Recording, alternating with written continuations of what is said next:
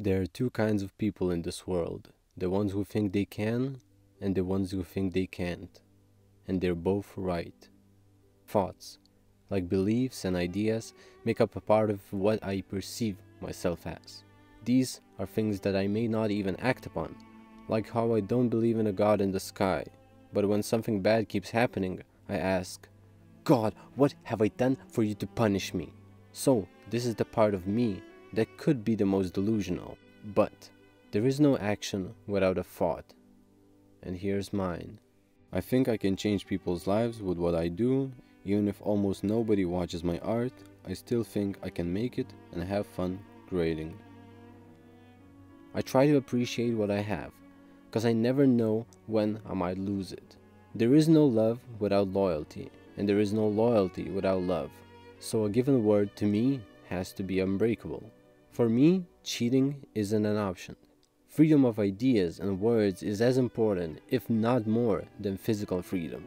If you can't express yourself, then you are bound to be controlled.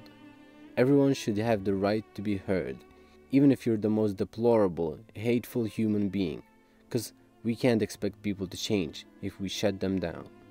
It really takes a whole village to raise a child, and kids are actually pretty cool. I might want one, so I should start thinking of creating a better community for my offsprings. Anything that is not growing is dead, so we better be changing. It's one of the best parts of living. It's better to strive for an unreachable goal and fail than something realistic and succeed. We should be pushing limits of what it means to be a human.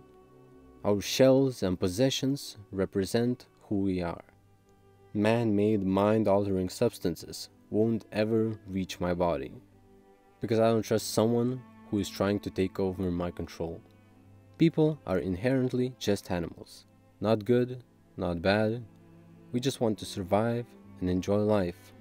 Other than that, it's not for us individuals to decide. If I tackle the world more like an RPG game, I would have so much more fun and open opportunities. I'm starting to believe in the concept of God, not just believe in humans and what we can do, but that we all serve a higher purpose. Like a bunch of bacteria and microbes in our organism, we're all connected, and our goal is to make this life and this place we live in a real utopia. All I can say is that people are walking contradictions. So, existence could be beautiful, or it could be ugly, but that's on you.